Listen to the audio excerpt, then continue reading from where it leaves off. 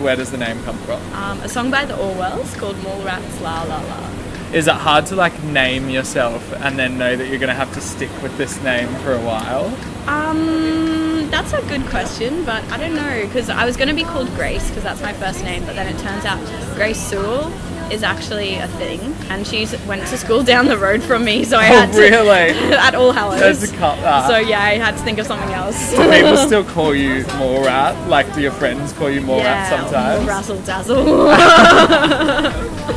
That's amazing. So the EP's been out for a couple months now, and you've done a number of live performances. How's it all going? Fun. It's so much fun.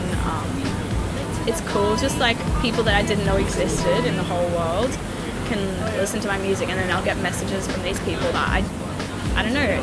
They're just like, I like your song, and I'm like, that's so cool to me.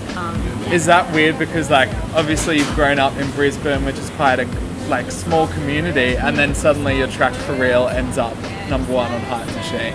Yeah. Is that crazy to know that people on the other side of the world are like jamming to it? Yeah, it is crazy. It's really cool, and I don't know. I just love that. I hope I get to visit everywhere. Yeah.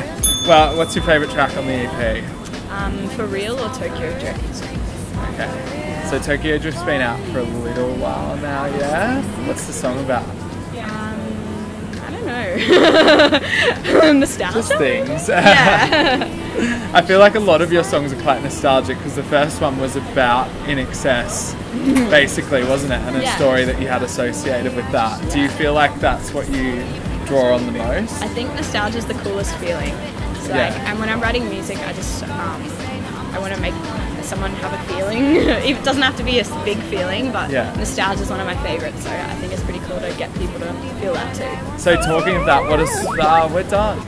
Nostalgia. So speaking of nostalgia, what are kind of idols that are nostalgic to you, but you're not necessarily like into now? So in terms of people that you might have grown up with. Yeah, well, I think I like all the stuff that I liked when I was little.